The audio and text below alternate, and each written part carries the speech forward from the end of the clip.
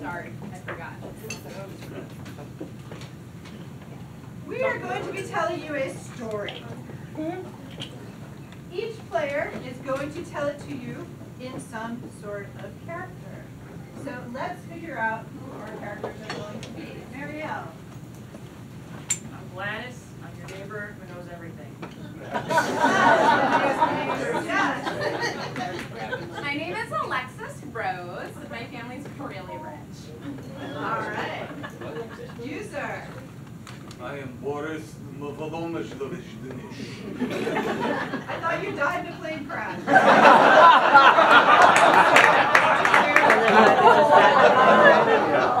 Too soon? Too soon. The man you were thinking of was my best friend. Sorry.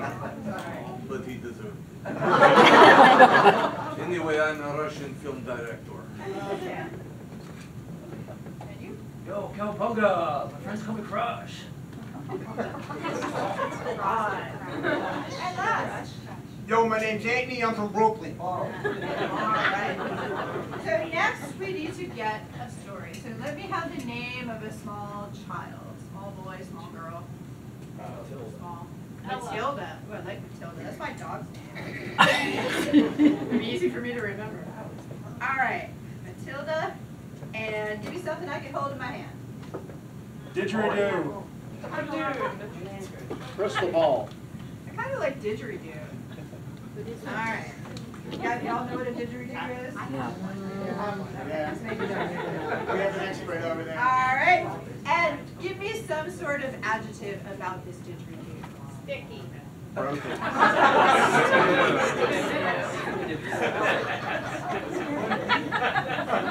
All right. Sticky it in.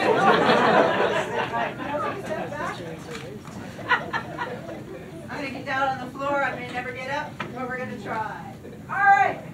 Matilda and the sticky didgeridoo. Chapter 1. Go. So, Matilda was 5 years old, and her mother gave her a totally righteous present. It was called a didgeridoo. And then she was like wearing the cutest patent leather shoes, but then she was drinking a Coca-Cola, which is like so gross and not good for you. And She wasn't supposed to be drinking Coca-Cola, and I saw her through the window. Her mother would have been very upset, so I thought I should tell her about this. Coca-Cola was very difficult to get. The waiting lines. Long lines.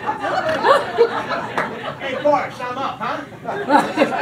So after Matilda got dined on with the didgeridoo covered with Coke, she starts blowing that thing. I mean, it was honking like a moose.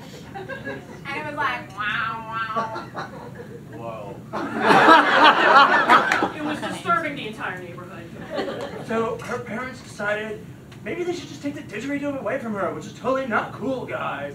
So, she decided that she wanted the didgeridoo back. So she begged her parents like over and over and over again. And they were like, no, Matilda, you haven't learned your lesson yet. You have to be punished, and we're going to take the didgeridoo away from you. And she just kept asking and asking and asking. And she's like, please, please, please, please, please, please, please, please, please, please. And end of chapter 1. Let's move forward.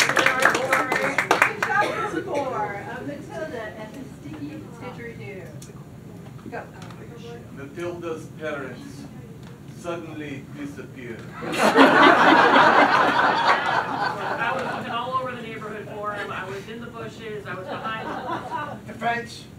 But they couldn't find him. And there's an 18-year-old kid with a sticky pipe organ in her mouth, living alone in a house.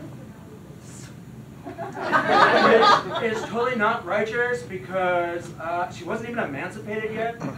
And honestly, even though she was 15, she could have done something with her split ends. Like cut them all off with all of their hair.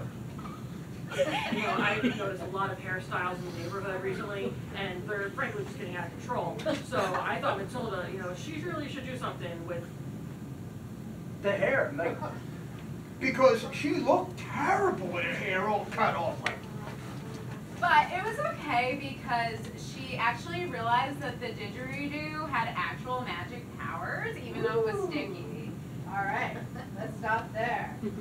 Let's move on to Matilda and the Sticky Didgeridoo, Chapter 7. Go. So she left the didgeridoo in my yard.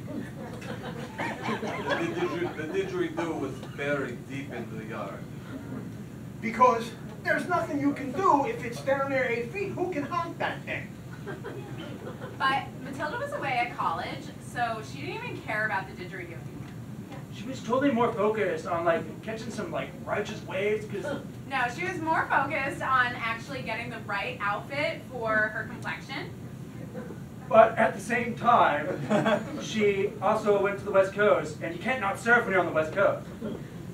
I mean, and the didgeridoo, again, still in my yard, right? Magic is just being wasted while she's at college.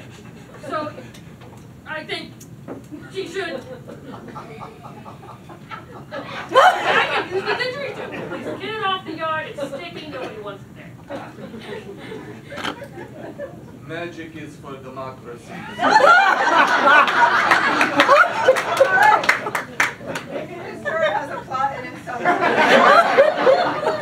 Matilda and the Sticky Didgeridoo, the final chapter. Go. After Matilda got out of jail from digging up that lady's backyard on boat, she finally found that didge. Let me tell you about it. And then it was amazing because there was like this knock on the door and this totally hot Australian guy was there and he was like, I would like to escort you to the symphony. I mean, I would go to the symphony with this guy. I've been watching him all up and down the street. Thank you very much for going to the symphony with me. He said, and they had just like the most righteous time. But little did he know that she actually had the didgeridoo in her back pocket the whole night.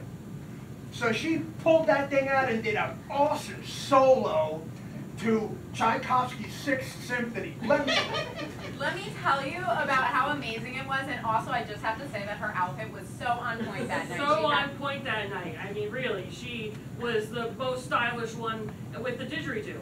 It was a very cute outfit. She outperformed everyone in the entire symphony, and when it was over, they gave her a Grammy Award. And then she disappeared.